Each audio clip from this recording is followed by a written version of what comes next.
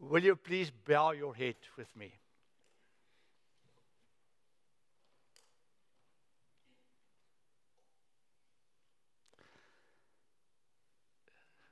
It's amazing to think that we can bow our heads and we can speak with God. I'm just fascinated by who you are. Last night I looked at this amazing moon that was shining outside, this big thing that's orbiting the earth in the same way that the earth is rotating, perfectly round almost. This object up there reminds us of space and all the things that you have given us. So light that you can walk outside without a light because of this light that you gave us. Then I wonder, how big must the creator of all these things be? The one that the Bible tells me made the moon and the earth, but also the sun and everything else. And the guys who wrote this didn't even know about all the galaxies up there, and black holes and all kinds of fun stuff. And you made it. In a way, I feel that we almost can't sit or stand. We need to be on our faces before you. Because how can a creature even step into the presence of a God that's great? But we can.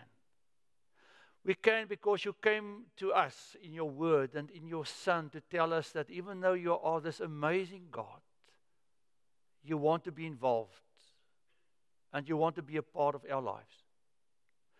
That you call us by name and that you interact with us in such an amazing way is still a miracle to me. God that has time for small people on a very small planet in a sort of small galaxy. Our God. We thank you for this. But now we ask that as we live as your people, that you will speak to us through your word and help us grasp what it is that you would like us to be and to do, that some of who we are may reflect this amazing God that we have met in the word and through Jesus Christ our Lord. We ask this in your name. Amen. So if you turn into a motel, a questionable one, in the wrong side of town, and you open your bedroom door, you know that you can expect to see this. Why do you laugh? Isn't that supposed to be how it is? No, you will probably get this. That's, being there, camping in America in a motel, that's the kind of thing. No, to find the bedroom you just saw, you probably need to go to a facility like this that you can actually find here on John Young and Orlando.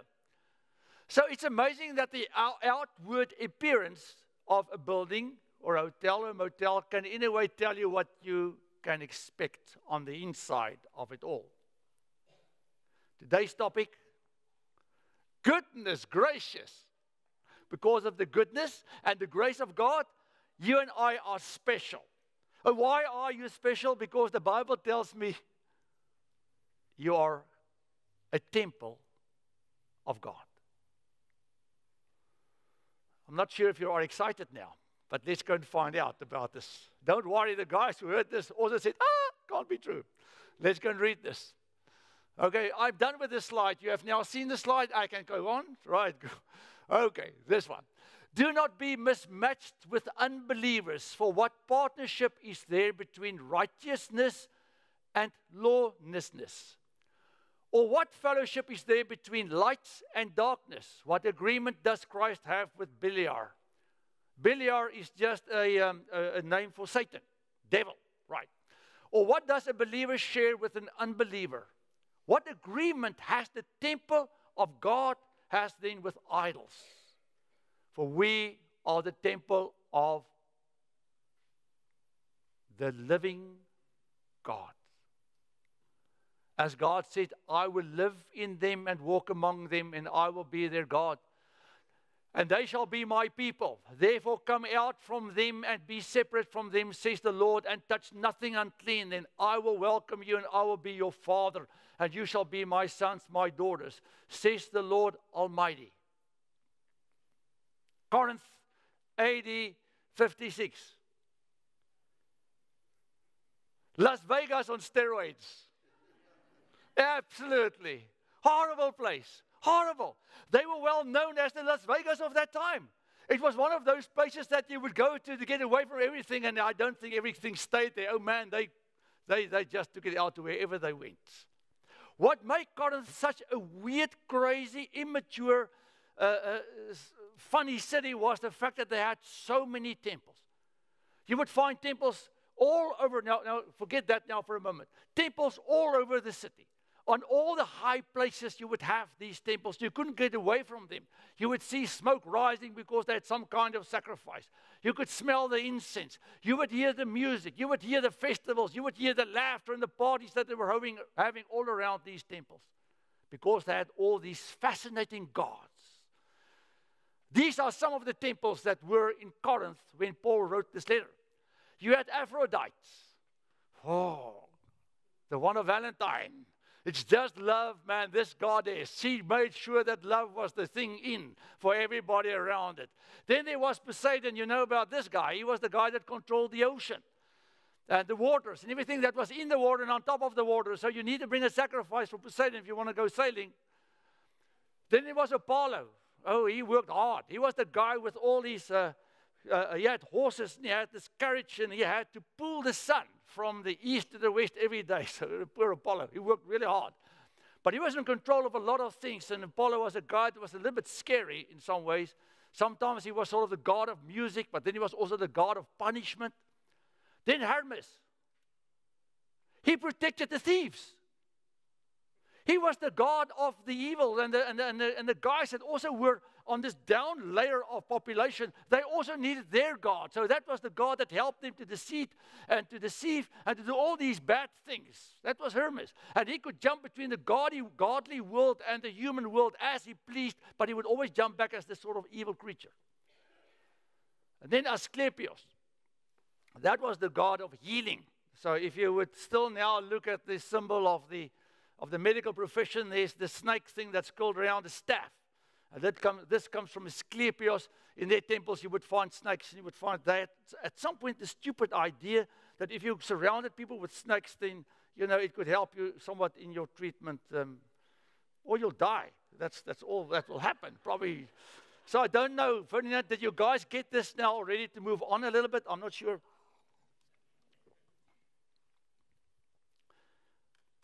If you can read the stories of these gods, they were all, in a sense, related to one another. Most of them were family, all of this lot. But these stories were very much the same as human stories. These stories had to do with deceit, it had to do with immorality, it had to do with cheating, it had to do with lying, it had to do with stealing, it had to do with all kinds of immoral stuff that were going on in this God world. And their activities and their actions, all the bad things they were doing there had an influence on the people on the earth. That's what they believed. So for everything they did not understand, they created a type of God. So there was a God for the ocean because they didn't understand this water and the movement. There was a God for the sun and the moon and all these things because they did not understand this. But the stories of these gods were very much like human type stories. And you had to please them. So they will be okay with you and not punish you. And how do you please these gods? That's the most fascinating. By doing what's the most pleasurable to you. Eating, drinking. When Paul wrote the letter to the church in Corinth, there were more than 1,000 prostitutes in the city where less than 3,000 people lived. A third prostitutes. Because all of these religions that were created by humans so they can have an excuse to do whatever they wanted to do. To provide for themselves the gratification and satisfaction that they wanted in life. So they designed around these temples and these stories and these myths they had, stuff that would serve them well. And to a small church in the middle of Corinth. Paul now writes a letter and he says to these guys, hey, you guys are the temple of God. So I know when they read it, they said, what's wrong with this guy? Look at the temples that surround us. How do you want us now to be a temple? But Paul reminds them already in his first statement of the temple that was still standing. At this point, the temple was still standing in Jerusalem. And most of them knew about the temple in Jerusalem, even though it was quite a distance away from Corinth. And they knew that this temple was completely different for one reason only. You see, this temple did not tell the story of gods fighting with each other. This temple did not tell the story of gods trying to deceive the other one to get more property or more whatever power. This temple told the story of God's salvation actions in the lives of the humans, of people. This temple was soaked in the promise of God, where He made a covenant with Abraham, and He said, I will be your God, you guys will be my people, and I will show my presence with you through the history of your people. Completely different from all the other stories that you will find in any pagan worship. The godly world and all their activities and nonsense. This one, a God that is involved with humans, whose biggest story is the story of His activity in the lives of individuals and of a nation. Paul reminds them of this when he starts off in Corinthians and he talks about a temple.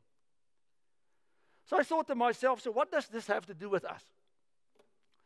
You know, we have one temple. That's the Mormon temple there on the mountain, on the hill, if you go here on the Popcom Island. Otherwise, there's not really that many temples around us that I know of.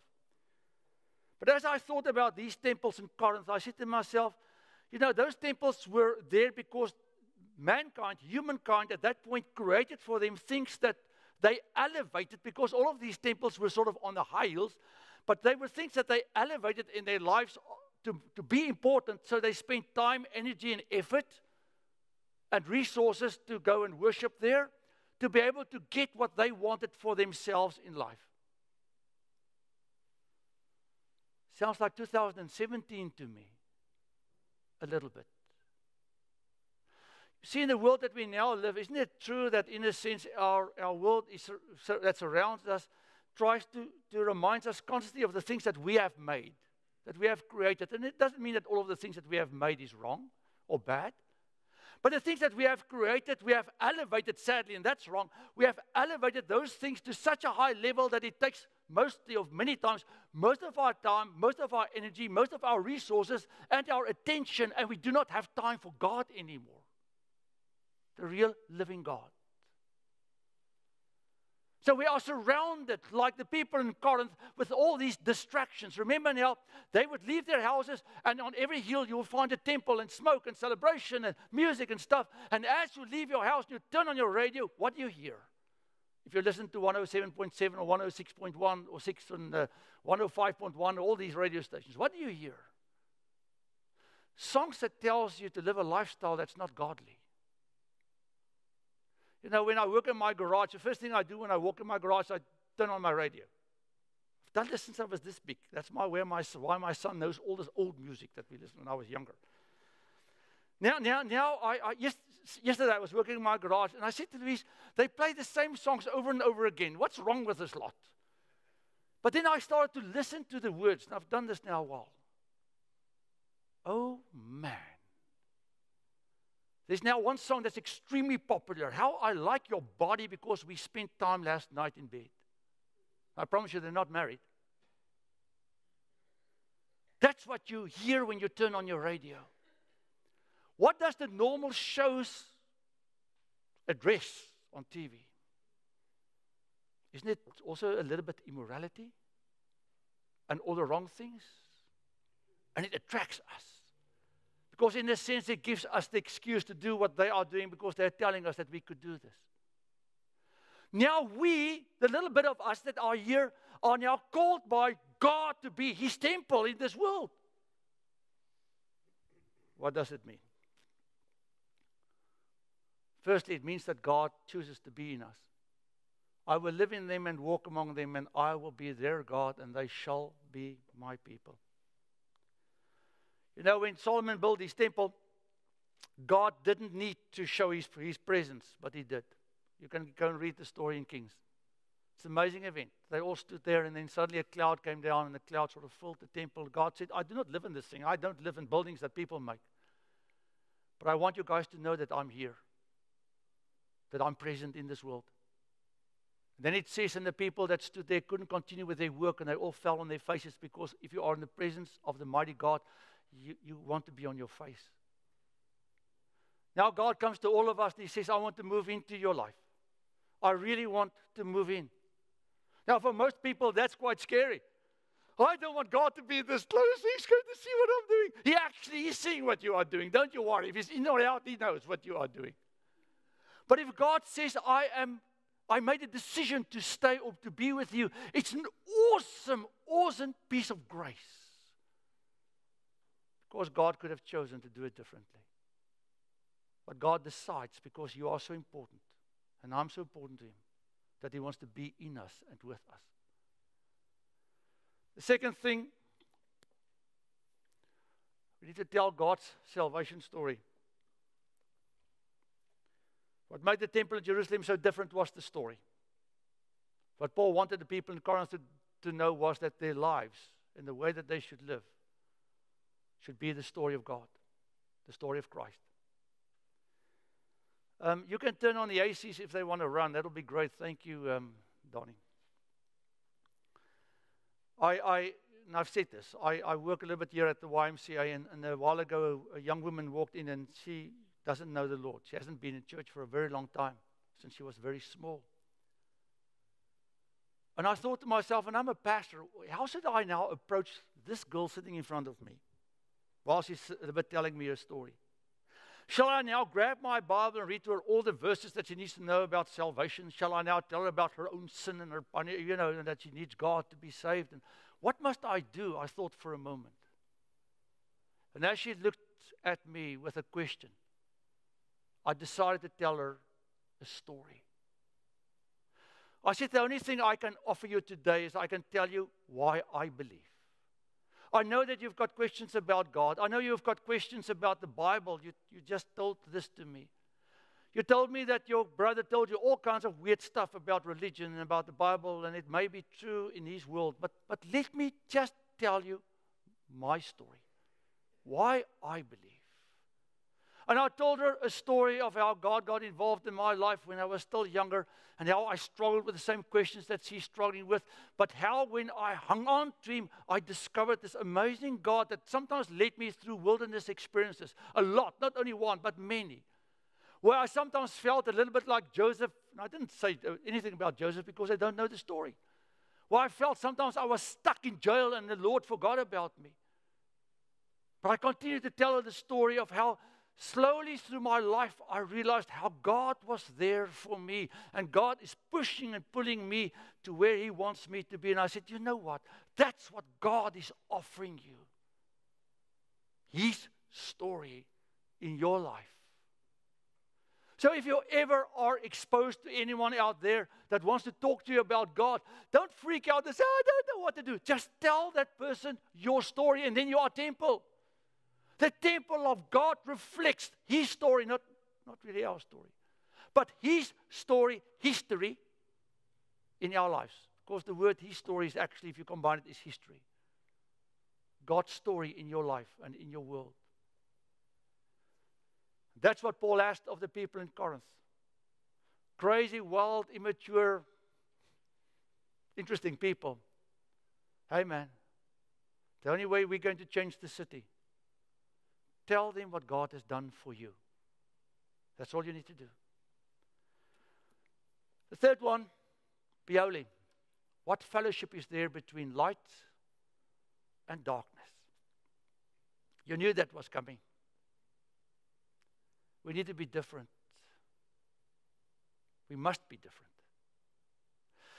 You see, I called Robin on Saturday or Friday, and I said, leave all the other scriptures. I had a list of scriptures that I wanted to read to you today, but that would take too long. Because in the 2 letters that Paul wrote to the congregation in Corinth, he time and time again reminds them that they are a temple. Time and time again says, remember now you are a temple. You are a temple. And most of the times he said this, he said, because God is in you and he chose to be in you, and you need to tell his story, your story needs to be different. You can't act like these fools act. You can't be the same. God wants you to be different, and the word holy means set apart, to be set to the side, so that God can use you like a vessel in the temple.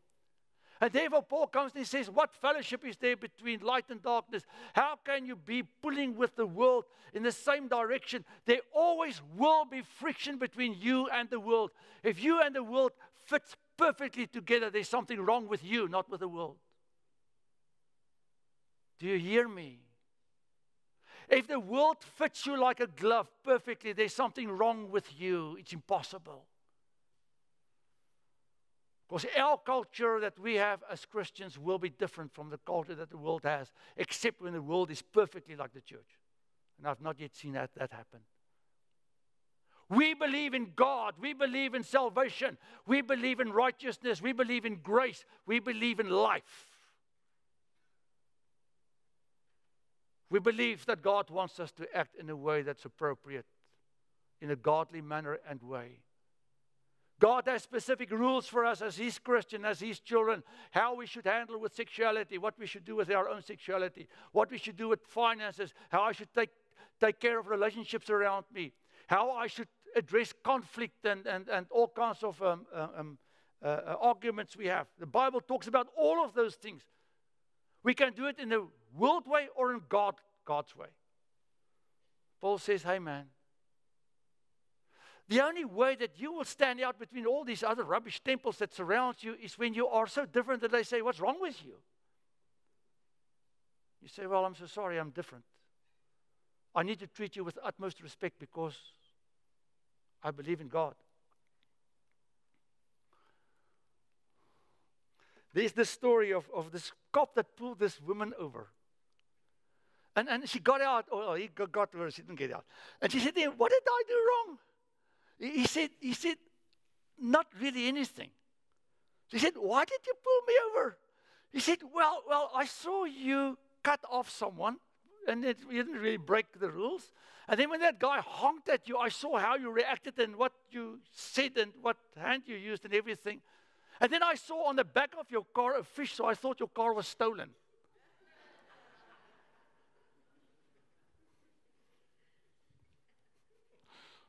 You get it.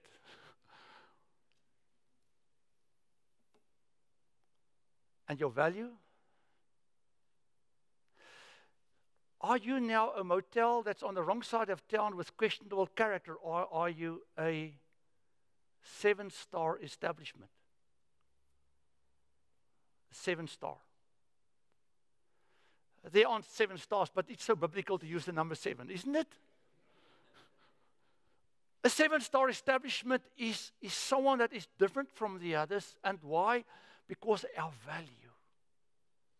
Our value. You are a temple of the only holy living God because Christ made you His temple and He paid for you and He gave you value when He died for you on the cross. And He says, therefore, walk like someone out there that has been bought by God through the blood of His Son, Jesus Christ. And remind yourself, you need to be different. Lastly, you are a temple. God's in you. In the new membership class this morning, we talked about the need in the area that we live. We are, in a sense, very privileged that we are not exposed to that much poverty in the immediate area around our congregation. But there's one extreme need that I have found since I moved here and lived and worked here. And that's the need of company. It's amazing how many people live in this neighborhoods of ours, in these big houses with these nice cars, and they are so lonely. So desperately lonely. I've seen countless of people that are married, that have children. But when you sit and you talk to them, and you look them in the eye and say, are you lonely? They always say yes. It is as if life is such a burden, it's so hard on people that that it just drags people apart, and their relationships turns from emotional ones to functional ones. And at the end of the day, you are the one that sits there surrounded with all these wonderful things, and you die of loneliness, even though you have people. And then there are so many people that has no one that's really there to welcome them home when they open the front door. When the Lord comes and He tells us that we are His temple, He wants you to know that He lives in you, that you can talk to Him, that you can actually tell Him your stories. That when you lose a key, you can say, Lord, I can't find my key. Can you please help me find my keys? And I promise you, and I believe that the Lord may help you to find your keys. When you mislay your glasses, and it's really now getting a crisis, you're starting to sweat now because you can't find your glasses. You can ask the Lord, Lord, help me, I need to get my glasses. And normally you can't find them because you can't see, because your glasses are gone. And the Lord may help you see to find your glasses, and I believe in that way in the Lord. The smallest thing I would ask Him that I'm struggling with, because that's what my children did when they were younger. When they were this big, they asked us everything. Everything. Did it make me angry? No, it made me so proud that my child came to me because of whatever they needed. Daddy, can you help me with this thing? Okay, yes, but let me help you. Gave you value. God doesn't need our value. But God wants you to know that He lives in you and He's there for you. This holy, living God is with you in your house. And He cares for you. He said, I move in, that you may know that I will never leave you. And when you are in the darkness, the most darkest place in your life, and you feel that they have stolen the light at the end of the tunnel, it's really too dark, there's no light even anymore. The Lord says, I know, I've been there. I remember how it felt when I was hanging on the cross and I couldn't see or feel or hear my dad, and I cried out, Eli, Eli, sabachthani, my Lord, where are you? I know how it feels to feel abandoned. I know how it feels to feel extremely lonely and your life is dark. But I've chosen to come and live with you because you believe in me, because you became my people. You see, that's the answer. So how do you become a temple of God when you allow Him to be with you because you said, I will be your person. I will be your people. I'll be your child. I'll be your follower.